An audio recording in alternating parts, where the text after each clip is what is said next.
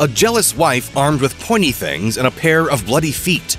What was fueling Fred Astaire and Ginger Rogers' relationship? By the time Ginger Rogers and Fred Astaire became an on-screen duo, they'd already danced together.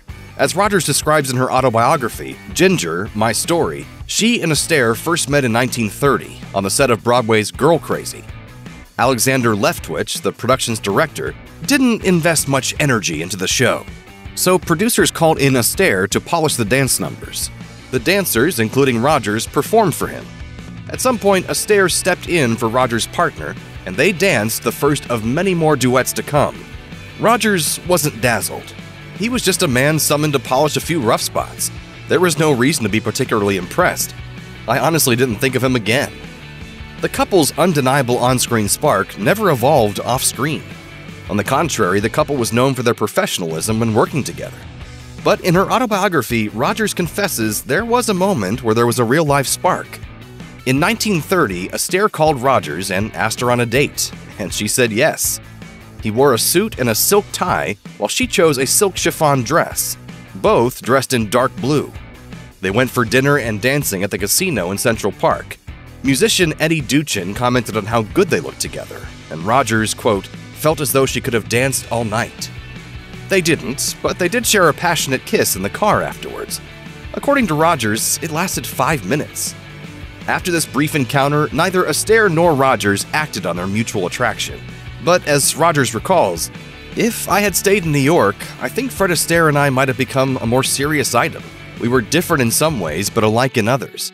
Both of us were troopers from an early age, both of us loved a good time, and for sure, both of us loved to dance.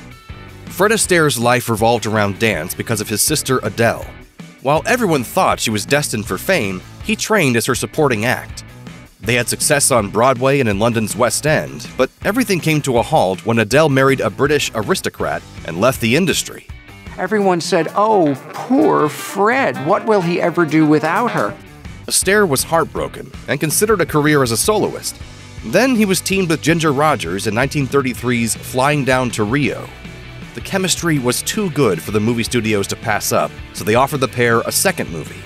Upon hearing the proposal, Astaire replied to the producer, "What's all this talk about me being teamed with Ginger Rogers?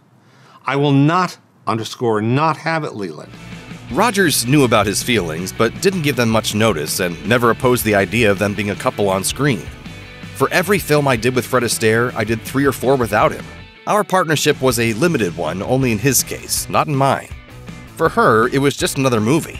For him, it was his whole career. Ginger Rogers' selling point was never dance.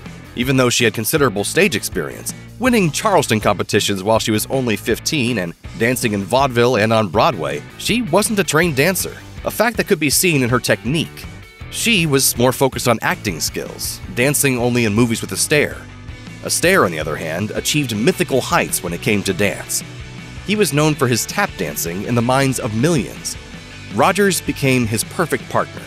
She modeled her movement after his and developed a technique which matched his brilliance without overshadowing it or being overpowered herself. The result was magical. Fred Astaire was known for his perfectionism. He was demanding of his partners, stating toward the end of his life, "All the girls I ever danced with thought they couldn't do it, but of course they could. So they always cried. All except Ginger. Ginger never cried." Oh, well, he'd never call time out. We ought to get him a whip. Get me a wheelchair. Rogers was aware of her shortcomings as a self-trained dancer, and she took her work seriously. Producer Pandro S. Berman noticed how hard she worked.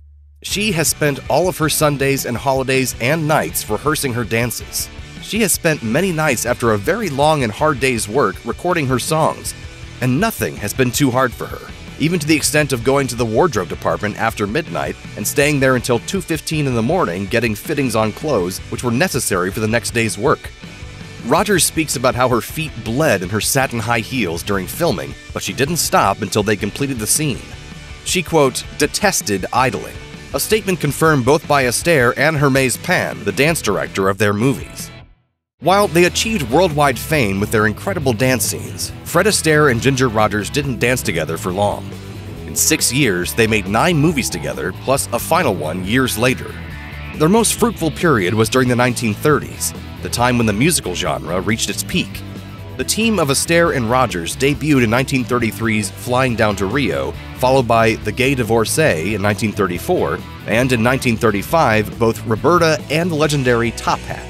By this time, the audience was smitten with the dancing pair, and their movies consistently sold out theaters. They continued to make at least a movie per year with Follow the Fleet in 1936, and Swing Time and Shall We Dance in 1937. They made Carefree in 1938 and The Story of Vernon and Irene Castle in 1939. They danced together once more 10 years later in The Barclays of Broadway, when Judy Garland was replaced due to her addiction problems and Rogers was called in at the last moment. Fred Astaire had a major influence on the visual style of all the movies he appeared in.